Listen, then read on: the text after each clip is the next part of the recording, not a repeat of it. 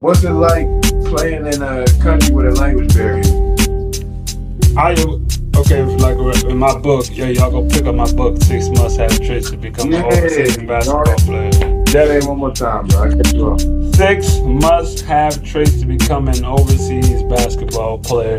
Like, I wrote this book. Go get that. Go get that. Go get that. Link is in my bio on both of them. Go on my page. Go click it. Go cop that book if you really want to play this game of overseas basketball, because I really wrote that from the heart to really, just because I want to give back and want people to understand, like, just a little bit of things that you need to do just to even just survive this game, you know.